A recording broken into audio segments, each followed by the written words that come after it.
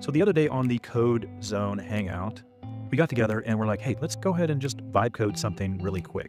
But we didn't have a really good idea quite yet. Then we went to ChatGPT to kind of help filter down the ideas.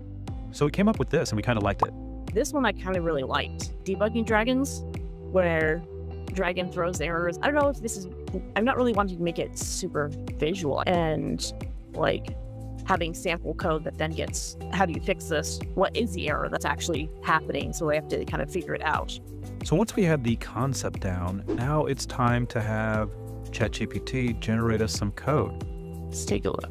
Okay, there's dragon here. Dragon's down here. Idle, he's watching.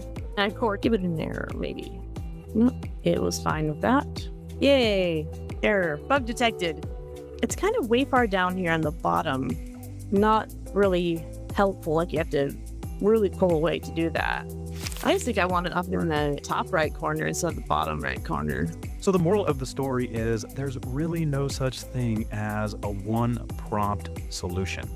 And it's perfectly okay to put something out there, try it, and then see if you can get your ChatGPT to modify it.